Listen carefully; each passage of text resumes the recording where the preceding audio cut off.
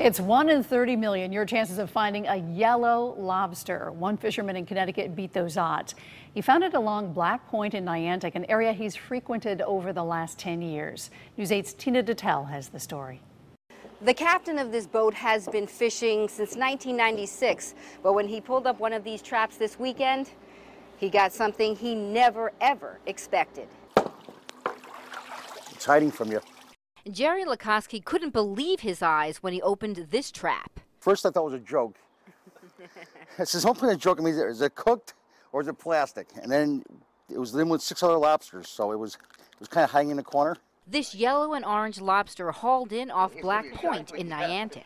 In about 75 feet of water, I caught her. A chicken lobster if you go by size, about 1.25 pounds. It's a female lobster. I mean, she's in great shape.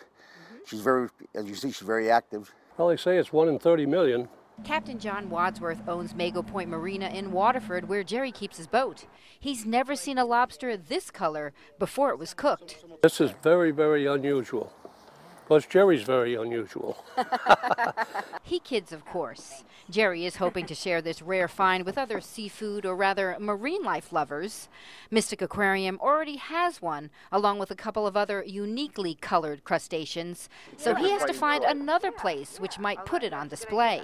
He's thinking Project Oceanography at Avery Point. See if they'll take it down there and show the kids down there for a while at least.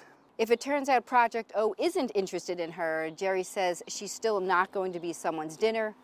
He's going to put her back in the water, and then maybe someone else will have the thrill of finding her in their trap. In Waterford, Tina Detel, News 8.